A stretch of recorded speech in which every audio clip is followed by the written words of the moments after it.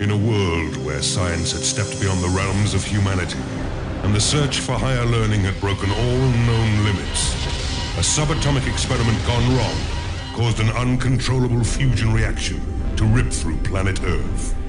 If you're a gamer in the 1990s, I think you'll admit that games back then are a lot different to the way they are nowadays.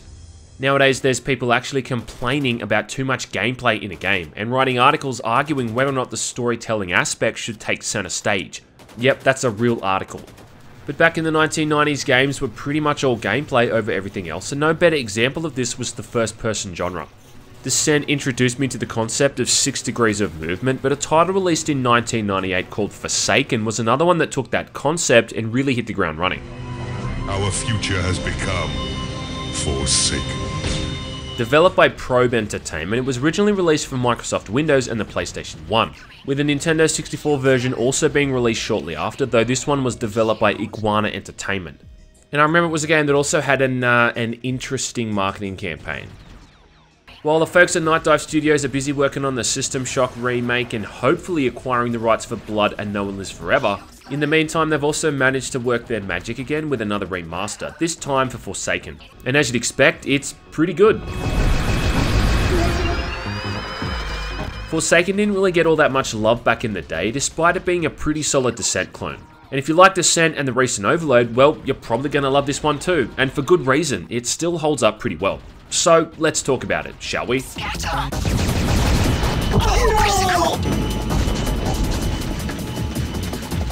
So the story goes that Forsaken occurs sometime in the future when Earth has been bombed to shit and the entire planet has been turned into a wasteland. Everything still on Earth is now up for grabs and you're playing as a bounty hunter slash salvager, I guess, returning to the planet to steal whatever you can get your hands on. Along the way, you'll even come across other bounty hunters who waste no time in trying to blow you the hell up. And once you've beaten these guys, you can even choose to play as them, with each one having their own unique stats. Doesn't really make that much of a huge impact though on how you do, but I mean, I won't look a gift horse in the mouth. Come on. In terms of the remaster, obviously it's able to be run in widescreen at high resolutions with a bunch of different visual options to mess around with. For starters, you can run this thing in 4K if you're an absolute madman, and blowing up polygonal robots at 1080 just doesn't cut it for you. With the graphics settings themselves, the first thing you've got is texture filtering, which is kind of a big one, and does help make things look a lot sharper, which is really what you want. Blood decals is another option, and I think this was probably in the original game anyway, but should always be on. Now, to be honest, I didn't really notice that much of a difference whether I had anti-aliasing on or off, but it's probably something you want to try to max out, hopefully without it affecting performance. I've got a pretty decent rig, so I don't think it's something I'd have to worry about, but ideally you want this thing turned up to the max, so the edges don't look all jagged. Then lastly, there's ambient occlusion and motion blur. I think ambient occlusion should always be on by default, and if you're playing with motion blur on, well, you're dead to me.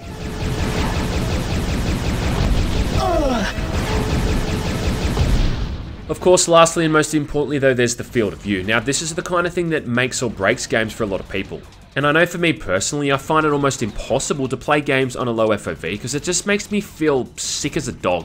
Here I had mine set to around 90 or so, but you can go up to 120 if you're so inclined, and like having your games looking like a goddamn fisheye lens.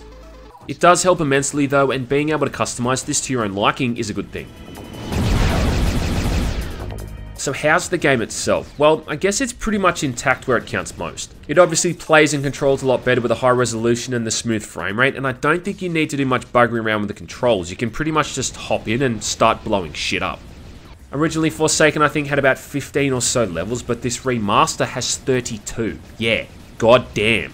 And it also includes enemy types from the Nintendo 64 version. Some of these levels are really long too. I mean, some of them are pretty easy and you can finish them in about 10 or 15 minutes, but there's levels here that took me 30 or 40 minutes to get through. A lot of the time the way forward is some kind of wall or some kind of switch or something you're supposed to shoot, and it can be really easy to miss these. On top of that too, the level design is really intricate, putting corridors and passageways in spots that are almost hidden unless you're often looking for them. Hope you don't get motion sickness either, because the way that the screen automatically orientates itself sometimes can make you want to throw up. Not that it's something you can really complain about. Look, I mean, more content is always a good thing, and I guess in a lot of ways this is like the most definitive version of Forsaken. It's definitely the most playable and accessible, I mean, that's for sure. And I can't even imagine trying to play this game on the PlayStation 1 or the Nintendo 64. I mean, with that controller, it'd be like trying to fit square pegs into a round hole. I mean, look, no hate against those old consoles, but the controllers for those things is like you're trying to juggle bricks. Playing with a mouse and keyboard is fluid and responsive, and it's the way I feel like the game should be played. And I think it's a testament to how solid the original game is design-wise, is that it still plays so well in 2018. Now, whereas in Descent the levels were pretty much exclusively mining facilities, Forsaken has a greater variety from mission to mission. You'll be navigating through a volcano, an abandoned subway, a prison ship, military bases, and in one level you're even breaking into a bank vault and stealing as much gold as you can find. It might be a 20-something-year-old game, but I also think the game looks pretty damn good at times. Texture work is expectedly pretty low resolution, but the way this game uses lighting, particularly coloured lighting, is just really artistic stuff.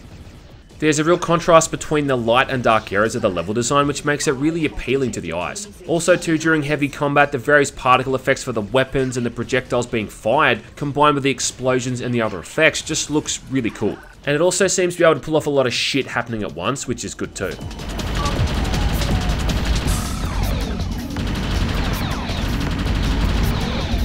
Forsaken also takes influence from Descent 2 in the way that it's an insanely challenging game at times. Yeah, this thing doesn't mess around. Enemies are either stationary, usually some kind of turret, then there's a tank that just follows a preset path, and then you've got the more mobile types that fly around and can pursue you pretty relentlessly, like a Tinder date gone wrong. These enemy types show off some of the game's really impressive artificial intelligence, and it's actually kind of impressive how these guys will strafe left and right to avoid incoming attacks, and generally just make it a bit of a chore to take them out. Now, I know I harp on about this a lot, but playing something like this can really highlight how dumb the enemy AI can be in a lot of modern shooters, like the classic punching bag that is the Call of Duty games, where enemies will just often stand in one place, waiting for their turn to catch a bullet with the back of their skull. In Forsaken, pretty much every single thing you come up against has the potential to ruin your day. And even on the so-called normal difficulty, you take a load of damage even from some of the first enemies you encounter. Oh, no! It's also an example of a bygone mechanic in shooters, and that's the mechanic of projectile enemies over hit scanning. Something I think that takes way more skill to master and actually encourages and rewards being mobile. Whereas with the more hit scanning enemy types, there's no real point to moving around quickly because as long as you're in their line of sight, they're gonna hit you.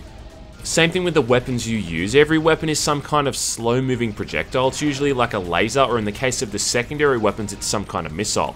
And you often need to lead your shots and plan ahead of an enemy's movements.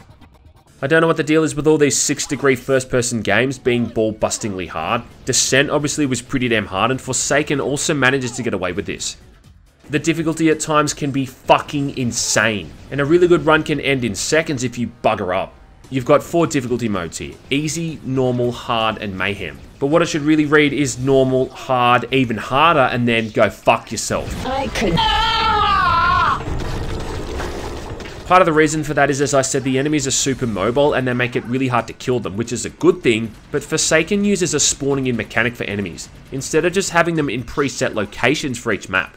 Sorry again to pull out that Descent comparison, but in that game the enemies were in fixed positions, like you generally enter an area and they'd be there idle until they saw the player. But here in Forsaken it's different, and they often don't appear until you're inside a room or after you've picked up some kind of item or completed a mission objective, which often leaves you at a bit of a disadvantage.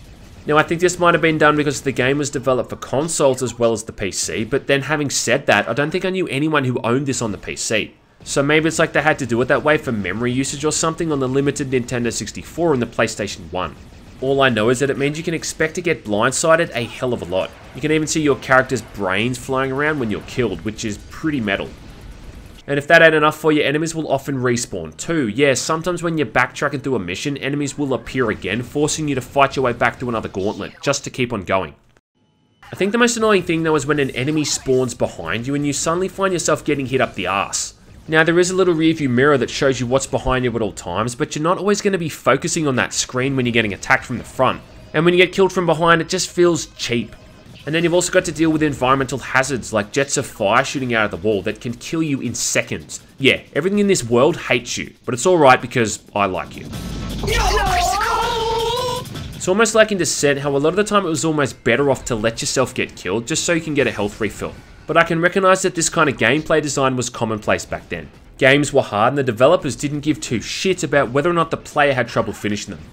I seem to remember they even released a patch for the PC version that made the difficulty mode substantially easier. But still, you're going to have a hell of a time with this one. But we both know you're going to keep coming back like the little bitch you are, because deep down, you know you love it. So just grit your teeth and take it on the chest. I think I said before that Forsaken is really a product of its time, and I think that's the big takeaway. It still plays pretty well and you can have a lot of fun with it, but just don't forget that this is a game made in 1998. It might look good, it might run well and all that, but it still comes from that era of gaming where games were challenging, and it's the kind of thing that's going to put hair on your chest. Even the music encapsulates that kind of soundtrack you heard back in the day, and again, it's just awesome stuff. In fact, I can't think of a single soundtrack from a shooter back then that I didn't like. Stephen Root, who worked on Alien Trilogy, I think worked on this one too, but I can't confirm that. Stephen, if you're watching this and you worked on the game, let me just tell you, you did a good job, bro.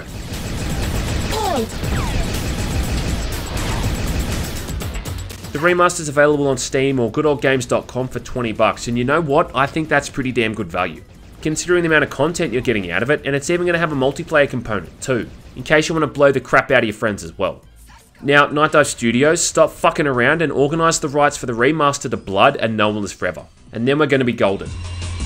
When the Earth is left to die, and the galaxy's vilest progeny roam free, the future of our planet has become Forsaken.